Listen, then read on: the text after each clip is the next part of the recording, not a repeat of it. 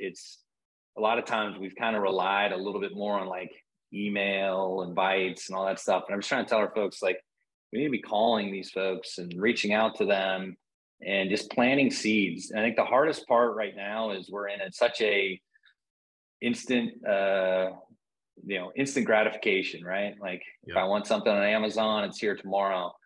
But to me, the fourth quarter right now is watering and your seeds. You're planting seeds and you're watering those seeds for next year because the projections are. I mean, Fannie Mae's projections I saw were their transactions are going to be down about 20% or so, right? So if that's down 20%, what lead volume is likely going to be down as well, right?